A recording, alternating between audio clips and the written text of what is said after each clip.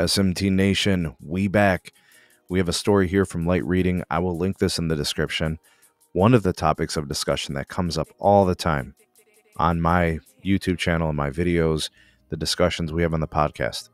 Something that Verizon has historically done very well in a lot of markets where they have a lot of traffic, a lot of networking traffic, lots of users, high market share. What they've done is they've used small cells, also known as CRAN, in order to provide additional capacity where the macro cell sites, the large, tall tower sites, are not able to support all the usage on the network. Those small cells essentially saved Verizon before C-band. All right, so for like the 2, 3, maybe even 4 years, right, dating back probably to like 2017, 2018, Verizon realized that in some markets, their market share was so high and they saw that their network was getting bogged down by just having macros. They started to build out small cells. And what those small cells do is they essentially take a geographic area, right? Whatever that area is served by the regular macro site, the tall tower. And by installing a small cell somewhat nearby, you can split the cell. You're essentially going to position that small cell where a large chunk or bulk of the user base is, where they typically are using their phones, and you absorb and take on some of that usage. I have seen very strategic and intelligent ways of implementing small cells in Cleveland where they can essentially take off 50 or 60% of that cell tower's data users and put them onto that small cell. And what those small cells also can do is oftentimes you can get multi-gig fiber connected to those CRAN and small cells. So you can create even more capacity sometimes than even the macro can provide. The only limitation is going to be range. That's why it's strategically placed in certain locations.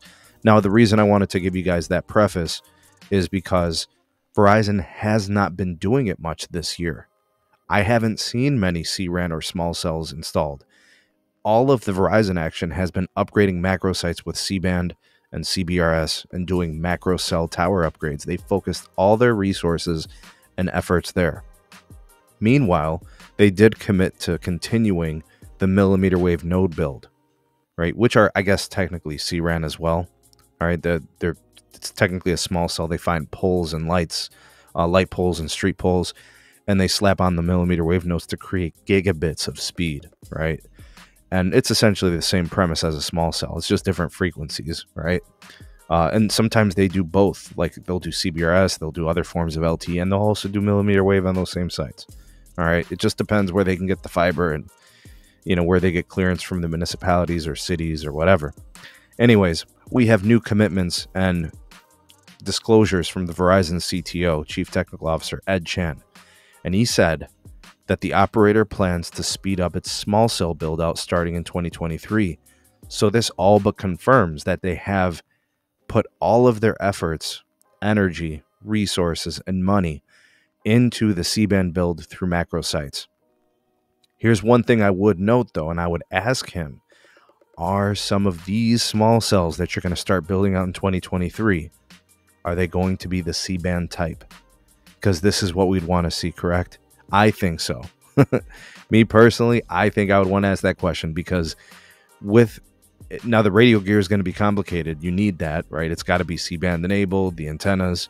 You could do CBRS for LTE. You could do some other LTE stuff, but like, you're going to find a way, It says here, Verizon anticipates small cells activity will ramp in 2023 as activity shift towards 16T, 16R deployments from early 8T, 8R deployments that were built in 2022. This is going to bring 5G radios that are going to offer more capacity. This is huge. All right, newer 5G radios can generally support more antennas, including 16T, 16R configurations. All right, that's major. I'm expecting N48 CBRS 5G. I'm expecting the C-band stuff here too. All right, so maybe our question was answered, possibly. They were speaking to Wells Fargo executives about this.